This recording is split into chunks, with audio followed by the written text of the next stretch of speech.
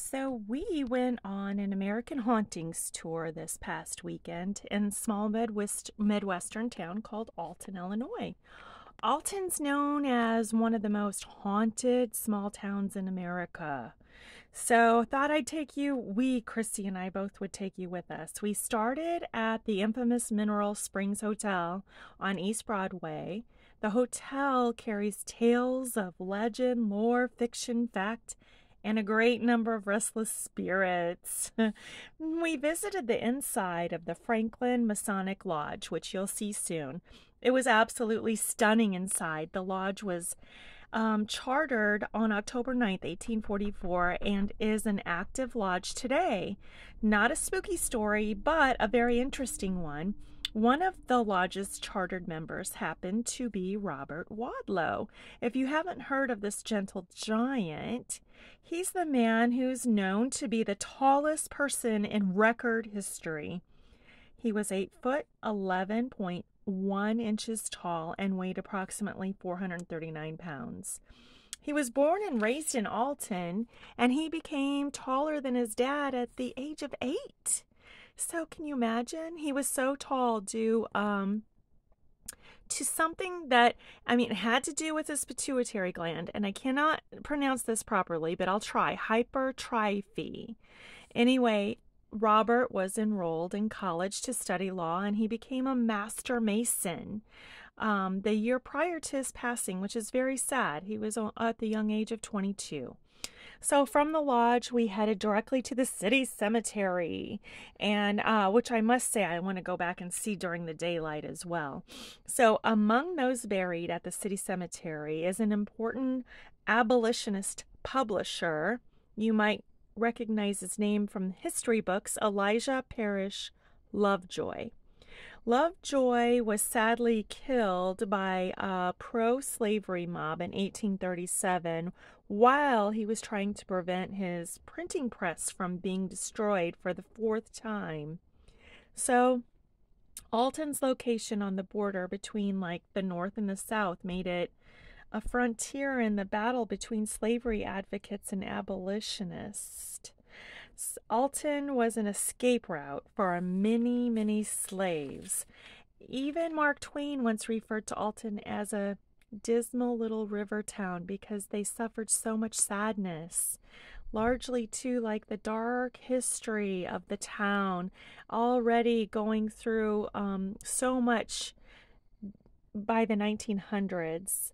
Death, disease, disaster, violence, murder, scars from even the Civil War. But the city cemetery is believed possibly to be the 3rd oldest ongoing cemetery in the state of Illinois. So some people claim that they often hear voices due to a lot of people buried there from the Civil War. They experience cold spots and also a haunting from a little girl who passed away from diphtheria at the age of 9. Her name is Lucy Haskell, and everybody claims she is just a playful, curious little spirit. Anyway, the next was the Enos Apartments, and the basement of those apartments was once part of the Underground Railroad. It was amazing to see.